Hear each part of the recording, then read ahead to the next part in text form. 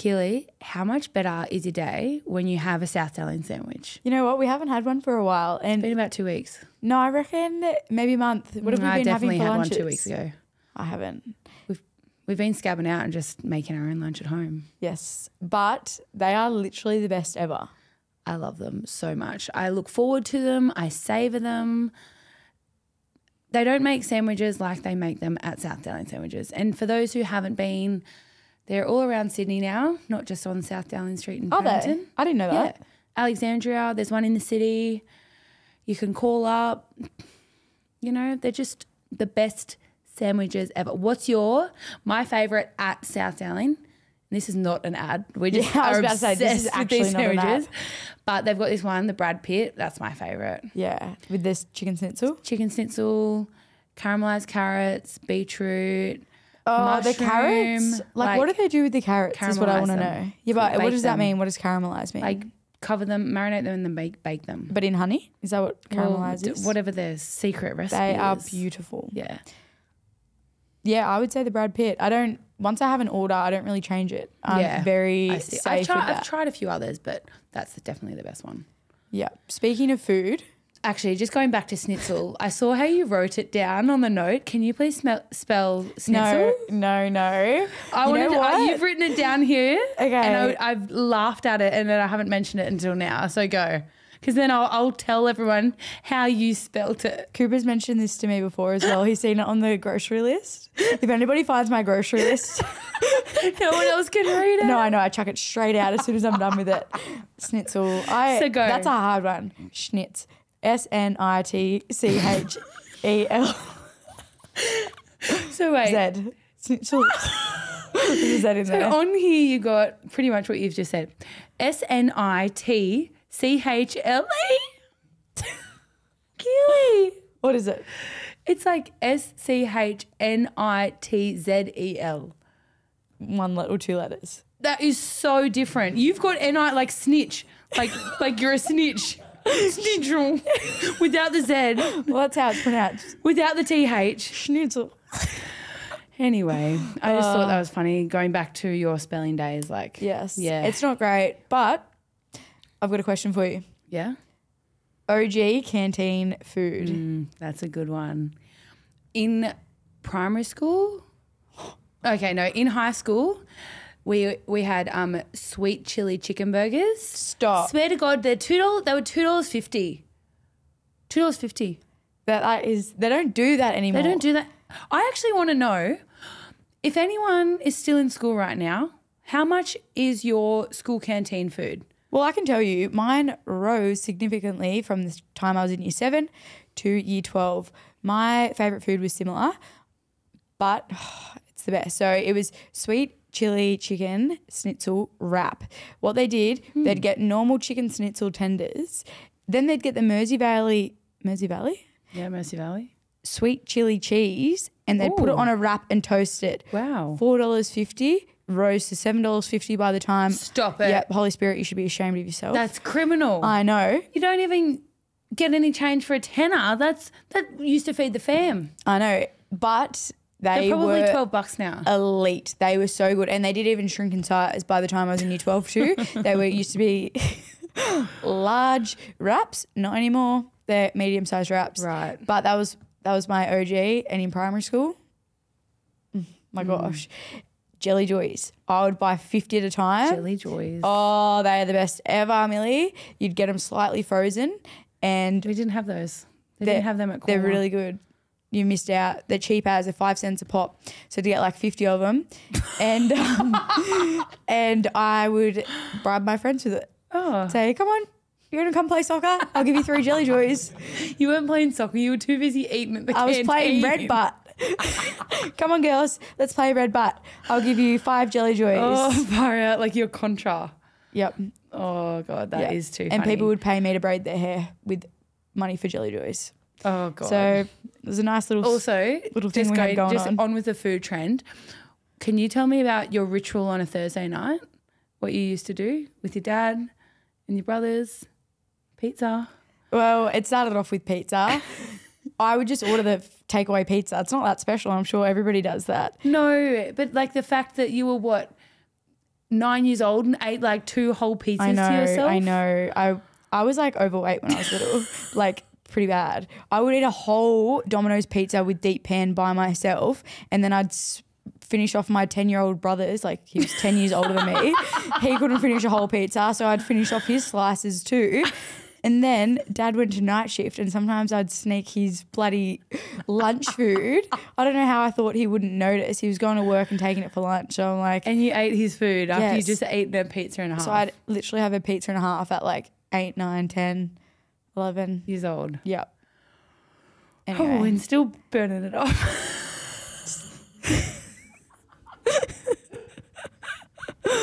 Anyway, that's why I went on rations when I was 10. And that's why she wanted to you were just getting ready to win the biggest loser. Exactly. Yeah. Exactly. Anyway. Love that. A little bit off I topic. love that. A little bit off topic, but when is it not?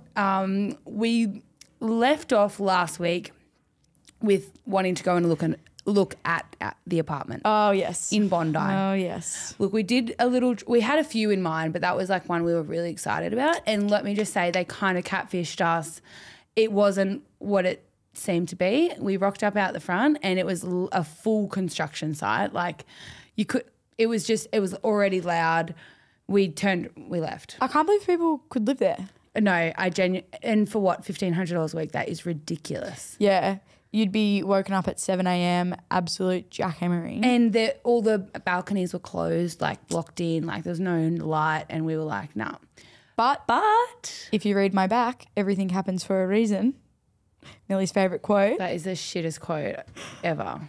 And a better one has popped up. A better one has popped up, but that's not because everything happens for a reason. That's because we were persistent and we found one. And we found one in Coogee. So we are now going to be Coogee locals. No, for you 6 can't say it months. until we definitely get it. Okay, well, it's 95% guaranteed. I'm not getting my hopes up. As soon as it's fully done, I'll be happy, but we're not there yet. So I'm not saying I'm a Coogee girl yet. Well, I went to the inspection and I've bribed them with whatever they want, like footy-wise, if they want anything, you know. Well, hopefully they're Roosters supporters. Yeah. I don't think that will help us, but... You know, I don't know, maybe. The other people, she said there was supposed to be more people who turn up and they didn't turn up, so. Anyway, I do feel confident. Yeah. Feel very confident, but it's literally ideal. Furnished, everything sorted, close to training, close to the beach. Yeah. I'm really excited about that. I cannot wait. So next week we'll be able to fully let you know whether we've gotten it. Yes. We might even be living there by then. Not that anyone cares. We're just letting you. We'll let you know. A little update. Keep you updated. Yes. Yeah. But I'm really excited about that. Liv's really excited. Liv Koenig's moving in with us, coming down from Queensland, the Gold Coast. Yep. So it'll be nice. Will be. We're going to be early nighters and early morningers. Love it. Okay, we've got a new little segment that's come in because like each week we do a whole new segment that has totally no relation to the week before. And this one is one that Keeley really wanted. I don't even have anything. Keeley has been like, let's do this. And I'm like, okay, like we can do it, but I don't really have anything to say to that. So this is your chance to vent, Keeley. Okay. And it is words or things that give Keeley Davis the ick. Let's go. Okay. This is one that you do. I do. Yes. Go. It's not the ick. It's just like, it makes me feel not good. I didn't know this was a bag out session. No. Lots of people do it. Okay. Kombucha? What the hell makes kombucha? Those Scooby things? What the hell are they? Oh, okay. Sorry, mother drinker. Are you serious? You're bagging me out for drinking kombucha. I'm bagging you out for the Scoobies in kombucha. Have you seen those things? They're like live probiotics. You're too busy harping on your sugar-free. Sugar? Yeah, your sugar-free mothers that have like 8,000 milligrams of caffeine and like fake sugars. I have a kombucha. Adam and I probably have a kombucha every night, like nearly every night. If we're having dinner together, we'll have a kombucha every night. Yeah. I love them. Anyway, my personal makes me feel icky. So you're drinking a lot. Those things have been in there for how long? And they just sit there. Your mothers have been sitting in a petrol station for like it's not a live 6 years. thing. I don't care. That's fine. You're so defensive about this. I do get defensive, but like whatever. I'm just trying to have a little. Okay. If we're having an attack now, I'm going to come back at you. That's fine. That's fine. I'm just saying it makes me feel queasy, like knowing that's a live thing. Note 2, do not have kombucha in front of Keeley. Yeah, it's more just the thought of the Scoobies in there. You can drink your kombucha as long as you don't pay me out for drinking my Monster. Shake it. I don't pay you out for drinking your Monster. I'm just doing that now. Yes.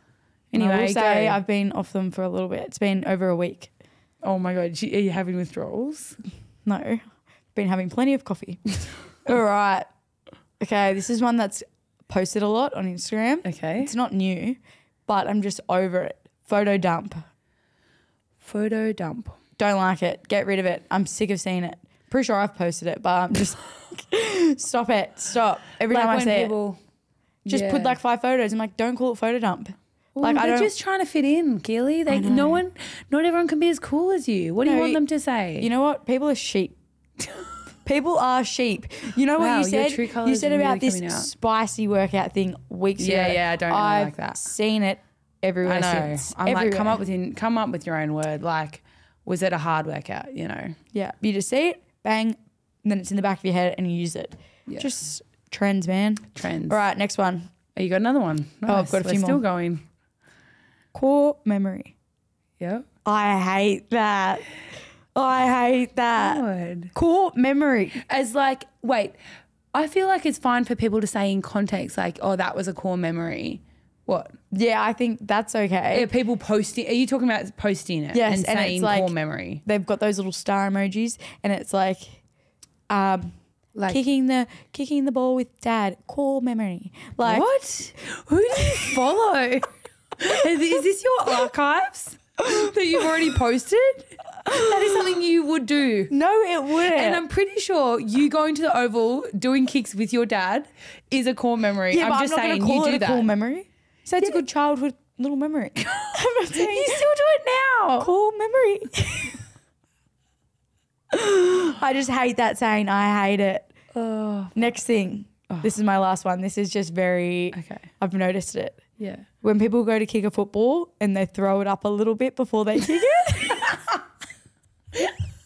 I think I do that. You do. I was running yesterday and I had to put a kick in at the last minute, and it was the most unco thing I've ever done in my life. You put it up. And it was a bad ball drop. It was yes, you remember? Oh yeah, it was a bad ball drop, and I think I threw it up a little bit. Oh, it made me feel sick.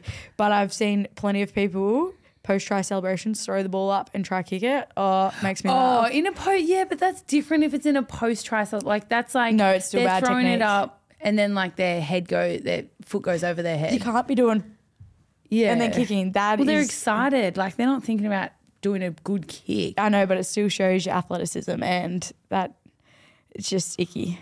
Icky. God. I don't like it. I actually didn't think you were so judgy. I thought you were a really nice person. I'm not judgy. These are just things that have been irking me for a little bit. Nice to know. Well, do you have any? Do you have I a genuinely don't have any. So like I will. What? I reckon I've heard you complain about things a billion times. You're telling me nothing icks you. Okay, so when people are eating and then like I don't care if you're still eating, you almost need to wipe your mouth every time you have a bite. If you've got food on your mouth or in between your lip, like the corners of your mouth. We've had this discussion. Just leave it until you finish eating. Oh my gosh. I didn't know we'd had this conversation and you were on the other side of it. Mm-hmm. No, you need to, if you're having a conversation with someone, if you're eating in private, sweet, do what you like. But if you're like eating with someone and you got food in the corner of your mouth, that's got to go every time. Depends who it is. If it's you, I'm not wiping it. I'm just like, whatever. If it's a meeting with somebody important, of course I'm like. If you're meeting with someone important, you're not eating. Keeley, what meetings are you having? What if it's at lunchtime? Yeah, you have lunch before you go or afterwards. Sometimes you don't. Sometimes you have it there. So you just leave it sitting. No, I don't. I'll wipe it for that. But if it's you, Cooper, mum, dad, I'm leaving it and then just. It just annoys me. I'm like, it literally takes 1 second. Wipe your mouth. Can I say one other thing? Oh, yeah. You might need to cut this because I don't know if it will offend you. It probably will. Go. You know when you do the hair thing? The hair thing? Oh my God. Can I just say that is fucked? Can I say it? I've had to do it before. So no, I've had to I'm talking dire straits. I floss every night. Okay, this is gross, but like I'll rip her hair off, and then I will use it to get something out of my tooth. She did it while we were eating the other day. Yeah, and she's worried about the food on my face. She's there like this. Okay. With her hair. I get this thing stuck in my tooth and it annoys, like someone will be talking to me and I'm like, I can't think. I just need to get this out of my tooth because I need to go back to the dentist and get something done. And food gets stuck there. I haven't had to do that since I saw you. So like. I'm very glad because it was traumatic for you, obviously. Icklist. But I tell you what I will recommend. I have a water pick. Top water notch. pick? Yeah, it's like a water flosser. It's the high pressure one. Oh yeah, I saw that at your house. Yes, because I have like a wire in the back of my teeth. So yes. It's high pressure up. Bang, Do you have the straight wire or zigzag wire? Straight wire. Yeah. And I knocked it at Footy and now get the it's zigzag. dangling. I've got the zigzag. You can floss normally. Okay. Anyway, sorry, that was off chat. Anyway, let's get into some footy. Yes. Still not much happening in the women's space. It's coming up though. I think it's less than 6 weeks. Origin number 1. Yeah, 5 days. Actually, speaking of Origin, and I will just say we are not assuming that we are going to make the team at all. We are in the squad and we're just talking as spectators of the sport. Just general chit chat around Origin and women's footy. So I think I want to get your thoughts on what you think about the first Origin being played at Suncorp. I want to get your thoughts on the first Origin. It's at Suncorp, opening game of Magic Round. So there's no men's footy on the Thursday because they save it all for the Friday, Saturday, Sunday. And on the Thursday night, we are the only game. Look, there's so many pros and cons. I don't even know where I sit with it. What do you reckon? I think it's a really exciting opportunity for the game to be on that platform. Yeah. And having so many people in and around the town to come and watch the game. I think the only negative is that it's the first game of the year and it's not like there's been NRLW beforehand where you're training with high quality and you have those reps under your belt. So the standard might not be there as it has been in the years gone by. So that's probably one of the cons. But I just think it's a huge opportunity if the quality is good that those casual viewers will watch, and hopefully I just really hope the quality is good because then if they see Origin at its best, they'll love the game. Yeah. Like I have no doubts about that. It's just if we can get that quality at a good standard, which it's going to be really hard without NRLW. Yeah. Or just like any Queensland have been playing their local comp. Yes. You've been going up and playing in that. Some people have been going up and playing in it. But for the majority of people in New South Wales, there's no footy. So we've just been training as a squad, which has been good. But there's only so much training you can do to replicate a game. And I'm really excited. It's the first time that there's been 3 games for Women's Origin. And like I said, I'm saying this as a spectator because 1 game's not enough, 2 doesn't make sense, and 3 it just is what that's what Origin is. So I'm so excited about that. And it is such a great platform for the game to be on that opening night of Origin. Opening night of Magic Round, but I look at the performance from last year in the first Origin game and it was just so disappointing as a player and as a spectator. I can imagine you would never expect men to just play an Origin game without playing any footy, any real footy for over 6 months, without trial games or anything. And it's just scary. Well, it's disappointing. It's unknown last year. Too.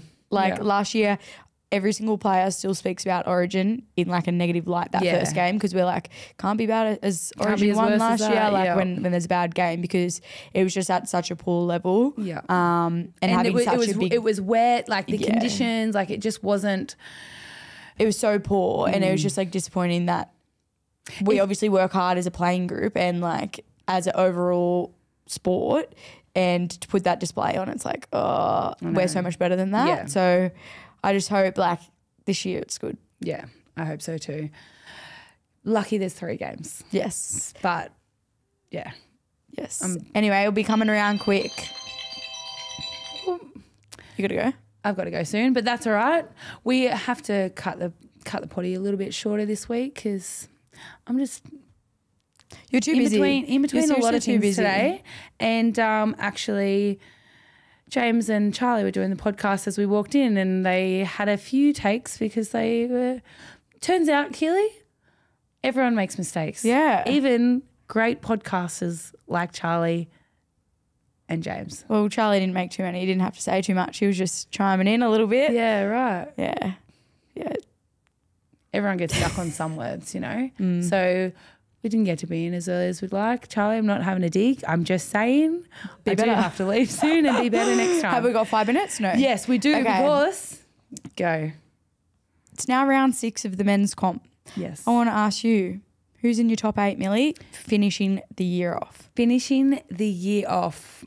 We're actually pretty similar. You know what? I know it's only round 6 and it's so hard to say what teams will be there. Like, it's You reckon? very early. Yes, because like Scrap them.